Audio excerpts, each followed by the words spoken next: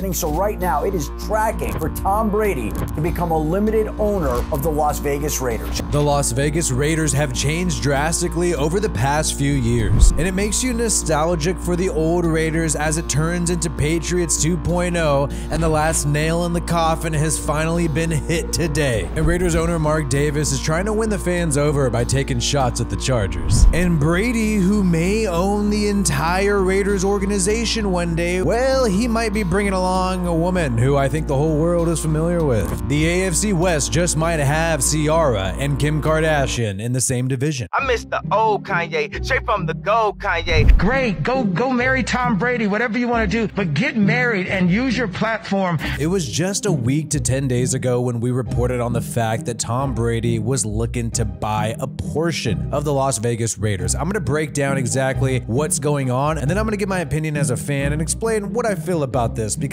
it does leave an odd sour taste in my mouth, and it has nothing to do with the Tuck rule. I do not blame Tom Brady for the Tuck rule. I blame the commissioner, the NFL, and the refs for the Tuck rule. But I do think Tom Brady is a guy who's pretty cozy with the league and always gets the benefit of the doubt. Meanwhile, the Raiders over the past 20 years especially, and even prior to then, tend to be heavily penalized and screwed over by the NFL time and time again. Although lately it seems like the Raiders have been screwing themselves. But what's happening here is Tom Brady is buying a minority portion of the Raiders. He's not going to completely own the entire Raiders. Apparently, he's not going to be involved in any football operations, nor will he make any football decisions. But we all know Mark Davis, he's not like Al. He's never been the type of guy to get involved in the X's and O's.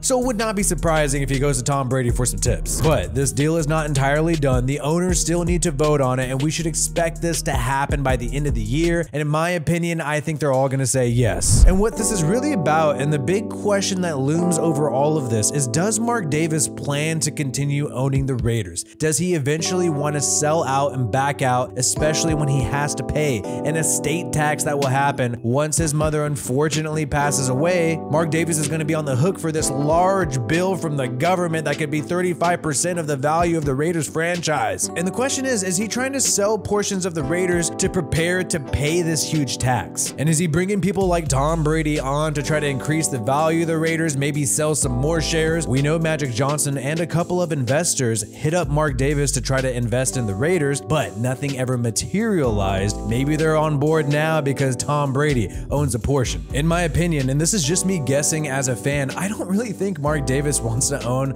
the Raiders. It does not seem like he was ever involved by his father in football operations, and it always struck me as odd that Al Davis held on to the team all the way up until 2011 in October when he passed away. It seemed like he never passed the torch over to Mark Davis before he knew his time was up, and maybe it's because he never trusted the guy entirely with the franchise. Who knows? But Mark Davis, time and time again, from Reggie McKenzie to John Gruden to now Dave Ziegler and Josh McDaniels, it seems like he's always wanted the Raiders to run on autopilot while he does other things, lives his life, invests in the WNBA and the Las Vegas Aces with, oh my God, Tom Brady, who is also part of his team, investing with the Las Vegas Aces. And so to me, and this is just my opinion, this just seems like another step of Mark Davis giving the keys to the Raiders franchise to somebody else. And because the amount of money once the estate tax hits is so high, I think Mark Davis might not even be able to afford it, and it might not even be smart of him to try to continue to own the Raiders when that time comes. And the reason why I say I miss the old Raiders, I just think this is sort of a bummer. I was always excited about the Raiders maybe turning things around and doing it on their own accord. And even though John Gruden was a flawed coach who made tons of mistakes, especially with drafting, I did think there was a small opportunity in the 2021 season for the Raiders to finally compete in the division, get some playoff victories, and be a serious team in the NFL by doing it their own way without having to cave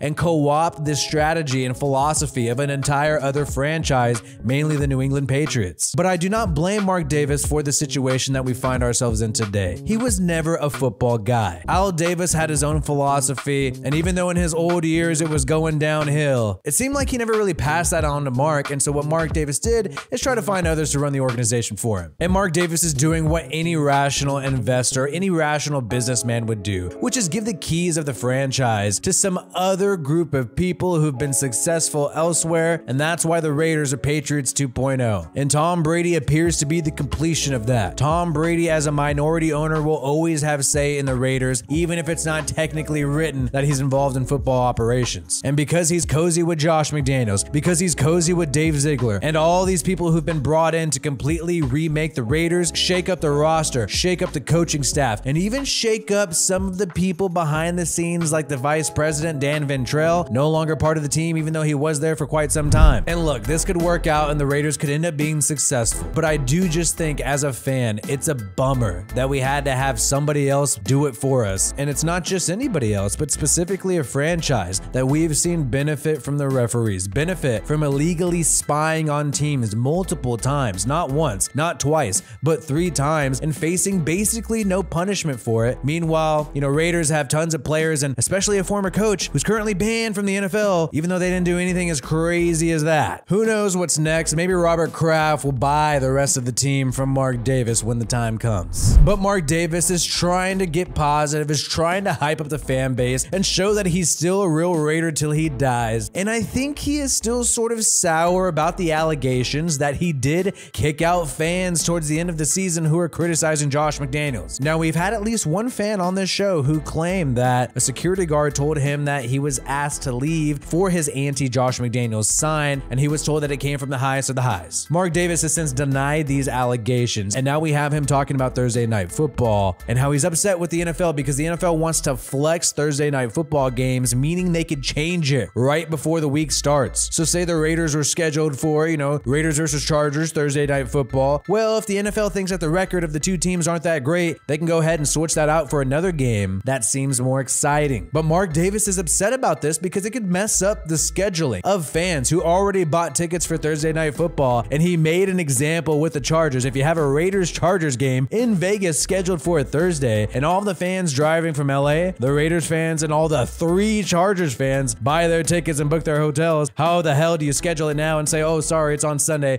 But he slipped that in there, the 3 Chargers fans. And I do think the Chargers fan base is hilarious, even when they are successful, even when they have a quarterback who the league and the NFL is just all over and acts like is the greatest of all time, even though he failed in the playoffs last year and missed the playoffs the year before. They still cannot grow in their fan base at all, and it is so sad that I've even had Chargers fans come onto my channel and comment on my channel and comment on my live streams just because they have nowhere else to go. But I brought up the kicking out because Davis did deny those allegations. Who knows if that security guard was telling that fan we had on the show the truth? And I think Mark Davis is trying to relate with the fans more and trying to let them know that he is still with them. Now, Brady's love life has been very complicated. Gisele Bündchen, the former Victoria's Secret model, is no longer with him. Instead, Tom Brady, the new partial Raiders owner, well, he might be with another person who might find themselves in the black hole at an upcoming game, and that is none other than Kim Kardashian, the former ex-wife of Kanye West. It's funny, when Kanye West was on a recent talk show where he was wearing a ski mask, I don't even want to say the name of the talk show because YouTube's probably going to get me in trouble. Great, go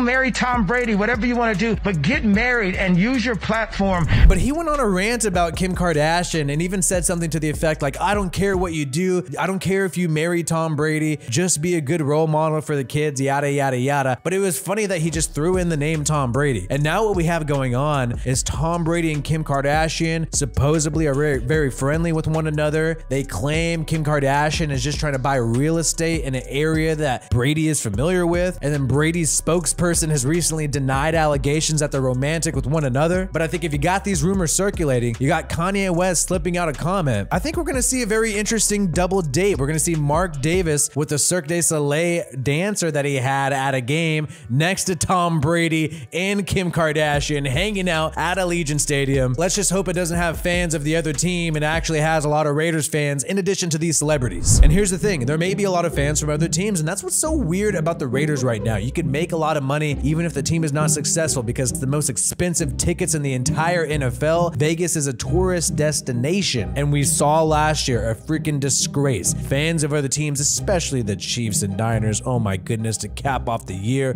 it was flooded in red for 2 weeks in a row. And now the ESPN power rankings have finally come out. The Chiefs are #1, favored to win the Super Bowl again, and the Niners are #5. The Bay Area rivals continue to sit on top. The Chargers Chargers are number 7 AFC West rivals, even though they choked in the playoffs last year and we knocked out their hopes of making it the year prior. And even the Denver Broncos with Russell Wilson, the most uncomfortable and embarrassing quarterback in the NFL. Well, with Sean Payton, they're ranked 13, top 15 according to ESPN Analytics. And the Raiders right now sit at number 20, above the Commanders and still above the Saints and Derek Carr. But I think a lot of Raiders fans would be reluctant to even place them that high in power rankings. But maybe Tom Brady could steer the Raiders in the right direction. Maybe giving the keys to the franchise to Josh McDaniels and Dave Ziegler will eventually pay off, if not this year, but next. And maybe the betting odds are not in the Raiders' favor right now for a good reason. Maybe the negative Devontae Adams news needs to echo all around the NFL to make the Raiders be the complete underdog that ends up shocking the world this year and making a lot of people rich who put bets saying, hey, I think they're gonna pull it off. Both of these things are a possibility, or we could just get our hopes up for no reason. Either way, it's gonna be spectacular to watch how it all plays out. My name is WiFiWillie. Peace out, and I hope you have a good one.